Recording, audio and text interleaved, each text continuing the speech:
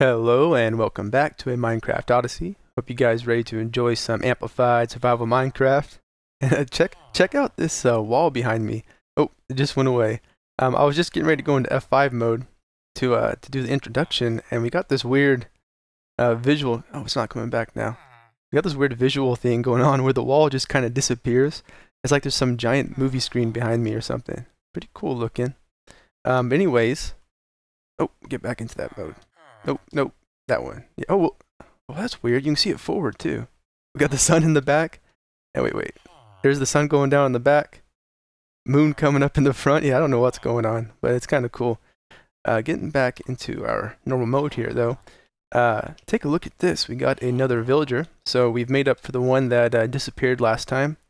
It was actually really easy because now, whenever the sun goes down, every zombie in freaking everywhere comes here. I'll come here at some time in the middle of the night and there'll be like 5, 6, 7 zombies just standing right here. So it wasn't that difficult to find a zombie villager. The zombie villager came to me. As for the zombie sweeper mob farm, I have not dug the gravity drop yet or anything like that. I've been working on that thing a lot lately and I kind of feel like doing something else. So we'll finish that up some other time. It's still producing pretty good, even though it's not done. Like, we've already got a chest full of items. But I want to show you some stuff we got changed up here. I think what we need to do at the start of this episode is we need to light up a bunch of those overhangs and stuff. I got a bunch of shadowy areas around here where mobs are still spawning in the daytime, and we need to light that stuff up. But first, if we take a look over here, we have changed things a little bit. So I have an infinite water source here. So now we can, fill up our water bottles and stuff. Pretty cool looking. Just an easy little design. And we've got an inner chest. And I've moved all our good stuff into the inner chest. And I also wanted to tell you guys that this golden apple right here, I forgot to tell you last episode, but we found a golden apple in our first episode of this series. And I didn't use that apple. I didn't feed it to the zombie villagers. This is actually it right here. So I've held on to it. I'd never really thought about it, but I think it might have even been the first chest we ever found in this world. We found a golden apple, which was crazy. If that's not a good omen, I don't know what is. I remember I was so excited about an Efficiency 4 book that I didn't even notice it. But I've made us 16 Eyes of Ender here for going and finding the stronghold and coming up here pretty soon. And I think what we're going to do with the rest of the Ender Pearls is we have... Like I said earlier, we have these shadowy areas up here that need to be lit up. And I think we should be fine. I think 16 Eyes of Ender will be enough, hopefully, to find the stronghold. Wouldn't want to run out there, but I've got a whole bunch of torches here. And we need to get a few of these areas lit up starting out here. Yeah, so this would be like the first Ender Pearl I've used in the game. This is crazy. Oh, by the way, Cowbutt's still there. Hey, Cowbutt. Yeah, let's see if I can get it right on the first try. First Ender Pearl of the game. Woohoo! We got it. So we're gonna light up this area. The Enderman damage. Look at the Enderman. Yeah, so this is a big mob spawning area up here in these shadowy parts. Once we get this lit up and a few other areas, it should really help. Get out of here. It should really... Oh, get over here. Look at that Enderman. Give me your Ender Pearl. Come here. Yes. Alright. So, let's light this up over here. I really want to do some building of stuff up here, but I've been trying to hold off on the building until we get some more automated things going, because we're in such a need of so many resources and stuff. Should we go over there? I think I can make it over there without using the Ender Pearls. Yeah, we're in such need of so many resources. I've been trying to hold off on building, but I think we may actually build something today because I'm in the mood. Is that dark up? Yeah, it is. Let's get up there. Yep, look at all those mobs. Ooh, watch out.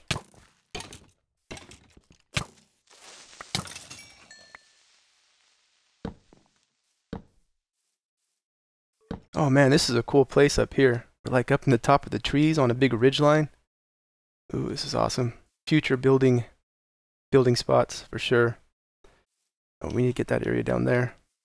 Okay, let's see if we can get down there without dying. Get the sword ready. Oh no, I went too far. Dang it. Oh, that was a waste of energy. Okay, let me get back up there.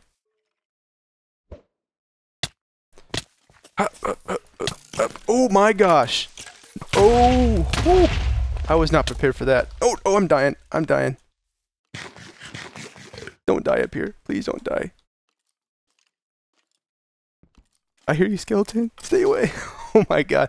I can't believe I survived that. Okay. Let me put my armor back on. That would be intelligent. We're just gonna hang out here for a little bit. That was like, yeah, there was a creeper skeleton party up here that I was not prepared for. This is why we are lighting this area up, because that's how many mobs are up here. Spawned all the time. This needs to be lit up very badly. Let me do some repair here. Some dirt blocks. Ooh. But as I've been walking around this thing, just check out how cool this mountain is right here. It's got all these little different levels where we could build things on. Like it's got a level right there. It's got a level right here. It's got more levels up there. And we can have a multi-level structure on this thing sometime in the future. I think it'll look really cool. Alright, so the shadows on this place is for the most part lit up. Let's go ahead and get down from here because there's another place that we need to light up. Let me write that down. Yeah. There is a huge surface level cave right over there, really close to where our base is, our spawn is. Oh no, this is... that was probably a bad idea. that could have ended worse. What was I saying? Yeah, there's this huge cave over here. Is that going to wash out a bunch of my torches? Nah, not really. And it's really close to the spawn area.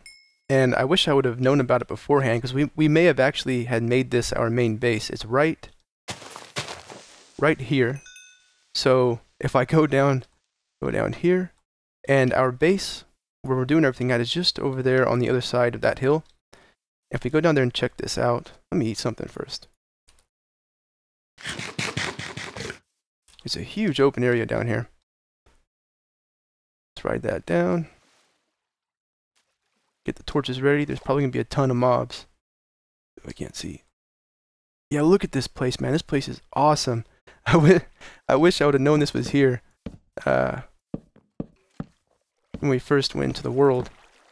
Look at all the Enderman damage. Yeah, you wanna know that mobs have been spawning here? Check out that Enderman damage. That's crazy. So this is definitely going to help the rates in the farm. Getting this thing all lit up. Oh, get back. But a really cool area. I mean, we're still going to build something here. It's not going to be like our main storage area or like the main part of our base. But eventually, when we expand far enough, we're going to come to this underground area here and do something. I'm thinking like maybe a botanical... no, don't blow up. Freaking no, don't kill me down here. Skeletons are relentless, man. Okay, now that we got this place lit up, I'm not constantly running from mobs. Maybe I could talk without being interrupted. But yeah, this is a really cool area, and it's only like 50 blocks away from spawn. I didn't even know it was here until I was looking for caves the other day. And it's got a really cool opening here on the other side. Ooh. Comes out to like a really cool overhang, a waterfall and stuff, and trees. And there's another area up there that I can't quite get to right now. But there's one other cave that we need to light up. So let's get back over to spawn, and I'll show you where that one is. Alright, now this last place we've actually seen before when we came up here exploring, looking for a taiga tree, get some spruce wood. But just to show you where we're at, that's where the base is, right down there. There's a little wheat field, and there's the enchanting area and everything. Pretty cool. This area might actually be too far away to affect the mob farm, but I figured we should light it up anyways. But just take another look at this mountain right here. It's got like a spiral landmass that just weaves its way around all the way up. Whenever we do build something on that thing, it's going to look really cool. And there's that floating island over there. So we have come adventuring this way before. And the little, well, it's not really that little. It's pretty big. The cave is over here, if I could sprint. And I think, what did we call it? We called it like the cave of the pool of tears or something. It's got this little waterfall that comes down, and it's got like a skylight. Pretty cool. But obviously, there's lots of mobs spawning here. So I don't know how well I'm going to do at talking during this little adventure, because we're we're probably going to be running around quite a bit. Let's do the top first. I like lighting up the top part first, because then they don't drop down on top of you. Let's see if we can't make our way all the way over there. I've seen it from this angle. I haven't actually seen it up close yet. See how far it goes back. Okay, it doesn't go back very far, but still really cool. Come here. Not too bad. Not as bad as the other cave. And I can already tell that there hasn't been that many mobs spawning here because there's no Enderman damage, right? Like those other two places, there was obviously mobs spawning there all the time because just the obscene amount of Enderman damage. But this is a really cool area. Get back. I'm trying to look up that waterfall, see where the light source comes from. The mobs will stay away for a moment. Yeah, pretty cool. I love stuff like that, man. Like just skylights that go all the way up and waterfalls coming down. That's some cool stuff. That's why I love Amplified. I tell you, man, playing on Amplified is like, I knew it was going to be hard. Before I tried it, I knew everything was going to take a little bit longer. I just wasn't prepared for how much longer. I mean, everything takes like 10 times longer, but it's worth it because you get areas like this. Look at this. Look at this awesome place. We're obviously going to expand to this area some point in the future and build here. And you don't get stuff like this on default. This is why you play Amplified. Yeah, so I'm going to light this place up, and then I don't think I'm going to be able. Oh, look at the lone little cow. The lone little cow standing in the light source. Oh, that's funny. Yeah, well, anyways, I'm going to light this place up. I don't think I'll be able to do it while talking, just too much carnage. And then I'll meet up with you again. Ha!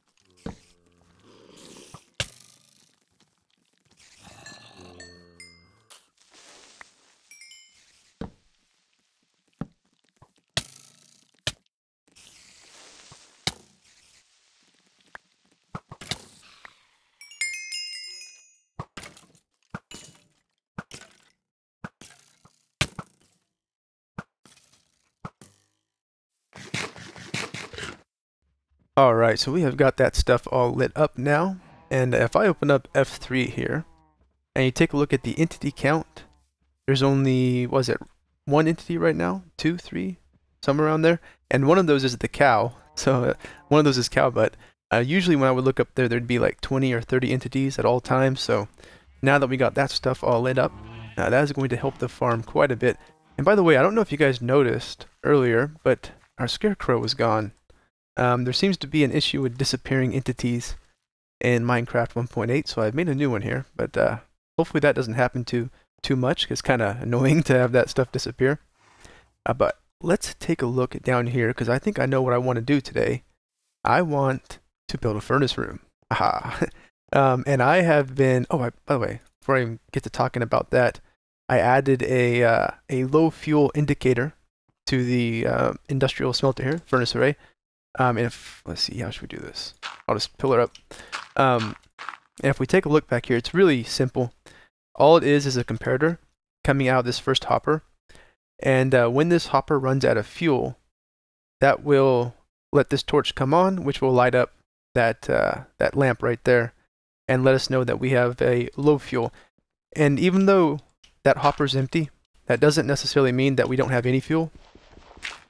Because keep in mind, we still have fuel in the furnace itself. So when that hopper runs out, we'll still have a full stack of fuel in the furnace. So it's just a neat little indicator there. But yeah, like I was saying, I was messing around in creative mode the other day. I'm trying to come up with some cool looking stuff, and I found a combination of materials that looks pretty cool.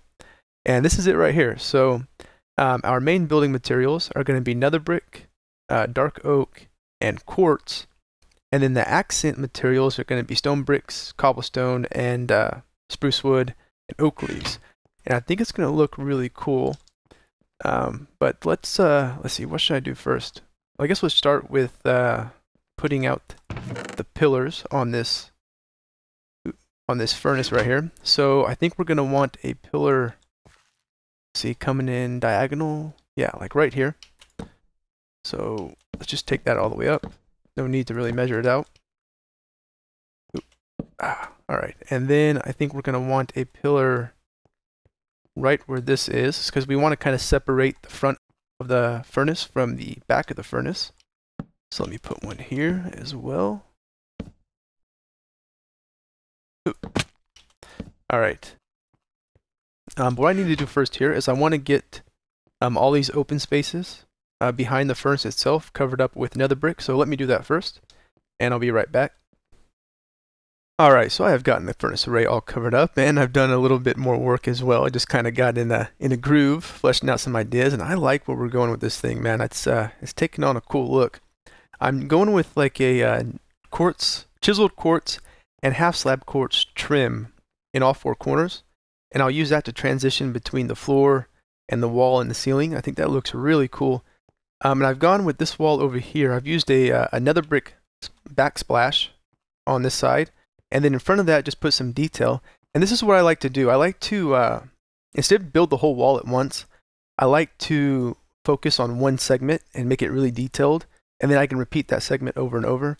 I just find it works out better that way. So it's the way I like to do things. And that's what I'm going with right now. I kind of like the, the dark oak, the leaves and everything. One thing I do want to try is I think I want to go grab some redstone lamps and put them under these bushes and above the bushes. I think that would be a good way of lighting the area up. Oh yeah, I like that. I like how you only see the top half or the bottom half of the redstone lamp. It gives a cool effect.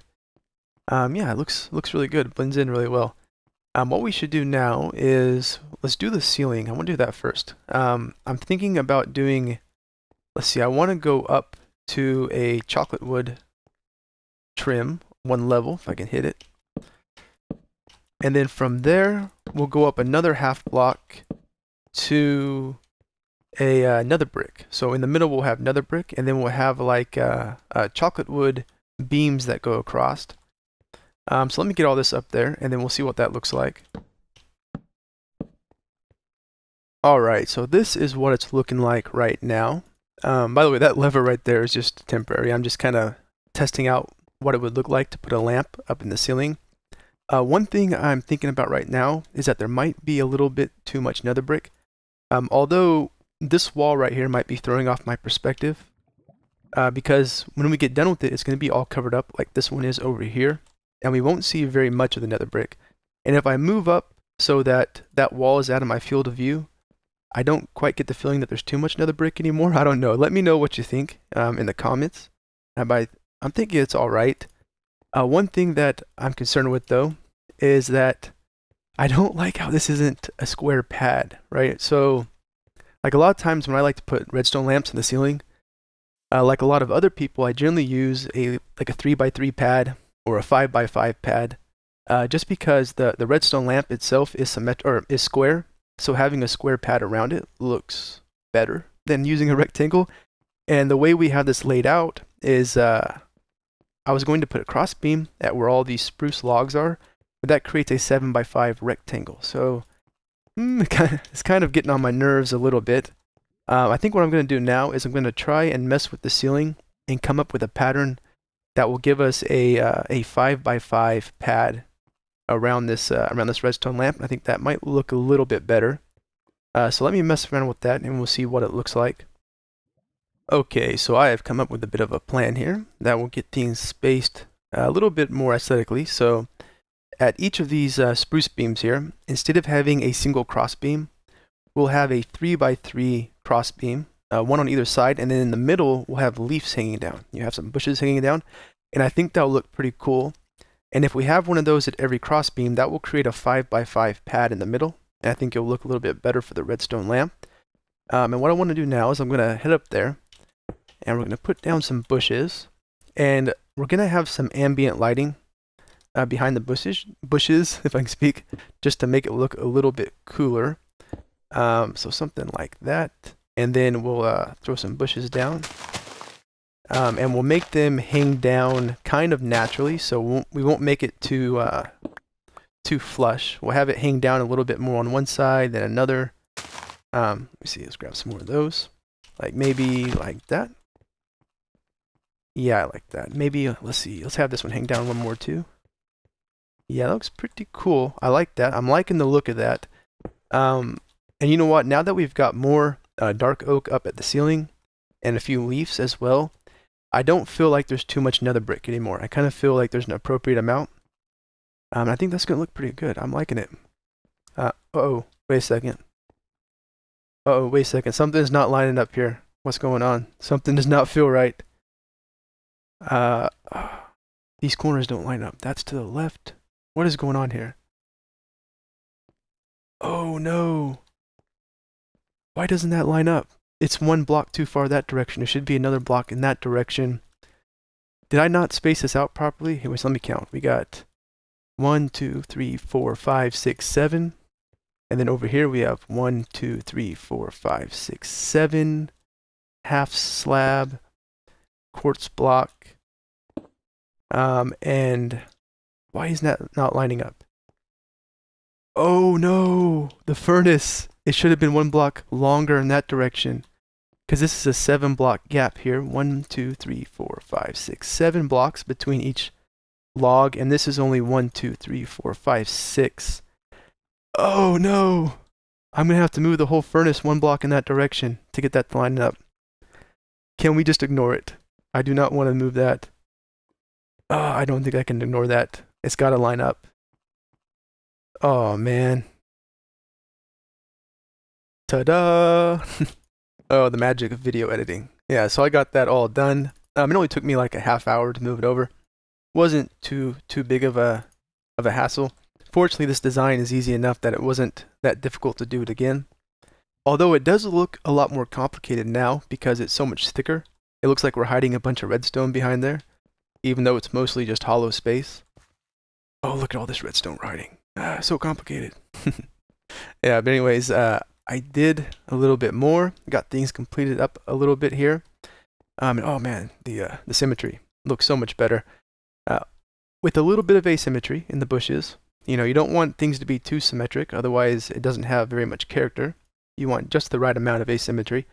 But I don't get too OCD, or I don't really get OCD about anything when it comes to placement and stuff, except for when it comes to patterns. You know, for most things in the world, I actually like it to be kind of randomly placed and have sort of a natural feel to it. But if something has a specific pattern, I feel like it must line up. Like this ceiling, for example, has a very specific pattern. It's a 3 wide cross beam, 5 by 5 pad. 3 wide cross beam, 5 by 5 pad, and I feel like anytime you have a strict pattern like that, it must line up. Yeah, but so it's looking good now. I've also added a couple more little details. So I got these oak half slabs up there, just to sort of stitch the two sides together, which is looking pretty good. I love little details like that. Little details like that just tend to add a lot of character to the design. I've also got some trapdoors up above these chests. I was going to put a 4th chest there, but it wouldn't be functional because we have a full block above it, so you wouldn't be able to open it. So I just threw some trapdoors up there. I'm also trying to figure out if I like this better. So yeah, I still haven't figured out if I like the tall spruce beam better or the short one. I'm thinking structurally speaking, this one probably makes more sense because it looks a little more supportive. But aesthetically speaking, this one over here might actually look better. So yeah, let me know what you think about that. Which one you like better, the tall or the short? I still haven't decided that. But yeah, what we need to do now. Oh man, that's looking good. I'm liking the way that's coming out. Yeah. Anyways, what we need to do now is let's throw down a floor. And I am thinking that we are going to. Oh, look at all this junk I got in here. By the way, I got this nether rack. I was going to throw in here just to make sure this is working properly. I haven't tested it yet. I got all the fuel distributed.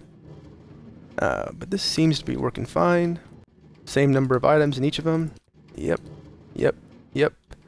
And they're coming into the output chest. Yeah, okay, so everything seems to be working fine. Okay, so when it comes to the floor, what I want to do is I want to try throwing down a random pattern of these three materials here. Cobblestone slabs, nether brick slabs, and stone brick slabs. And then we'll just see how that all looks. And what I'm going to try and do here is just place blocks without thinking about it. I find if you try to forcibly make a random pattern, it doesn't really look random, so I'm just going to like not think about it, la-di-da-di-da. I don't know what I'm doing, it's going to be random. Yeah, so let's see how this comes out. And let me get this floor done.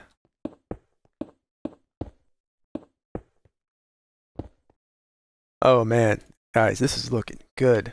Like, you know, sometimes you have an image in your head, and then when you build it, it just doesn't come out as good as you thought it would. But then there's those times where it actually comes out better than you thought it would. And this is one of those times.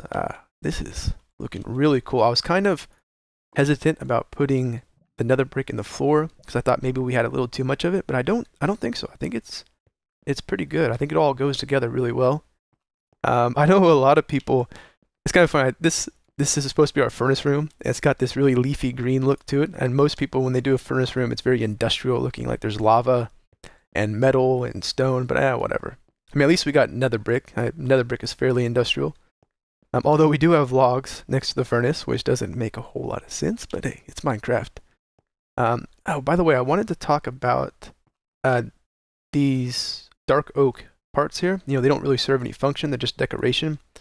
Why I have them there. I like to do this sort of thing when I'm doing like an expandable design. I like to put these sort of decorative placeholders, so that way like later on if you come back and you want to put something here, you can just remove it. So let's say for example I want to put an ender pearl station here, so I just remove it and put an ender pearl station, and you don't really have to think about it. And so, or maybe I'll decide I need more storage, so I'll put some chests there or something. But it just makes it very easy to expand the design when you use these sort of decorative things. So that's why I do that. I'm sure some people would comment like, oh, why don't you put more chests there? I don't know, maybe I will if I ever need it. And the last thing I want to talk about is the quartz. I'm really digging this quartz trim look, like having it in all four corners. I might end up using this throughout the whole base, like making it the theme of the base. Let me know what you think about that.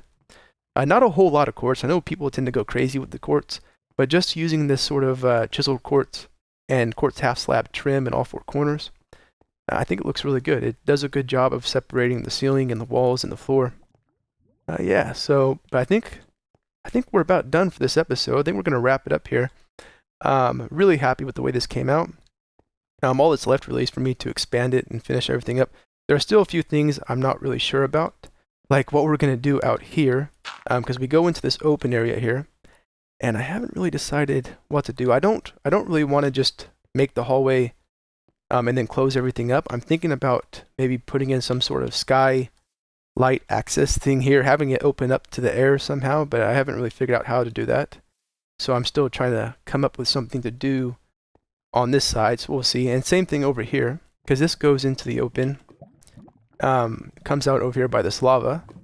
And I think what I'm going to do on this one is I'm just going to expand it out and then cover it all up with dirt, because this area right here, I kind of want to flatten it out a little bit anyways, because I don't really have a use for this area. So, but that area over there, I'm thinking about somehow having it open to the outside and then having like a pathway that goes to this canyon, because this is a pretty cool little canyon over here. I was imagining having like some winding wooden pathway and then like next to a little stream or something. I don't know. Just thinking up stuff. But yeah, anyways, I hope you guys enjoyed the episode. It's nice to actually start building stuff. You know, we finally got some stuff coming into the world here, actually building a base. I felt like it was going to be forever, man. But yeah, so it's cool to see some stuff coming together, finally have some things built. Anyways, hope you guys liked the episode. And yeah, I'll see you next time.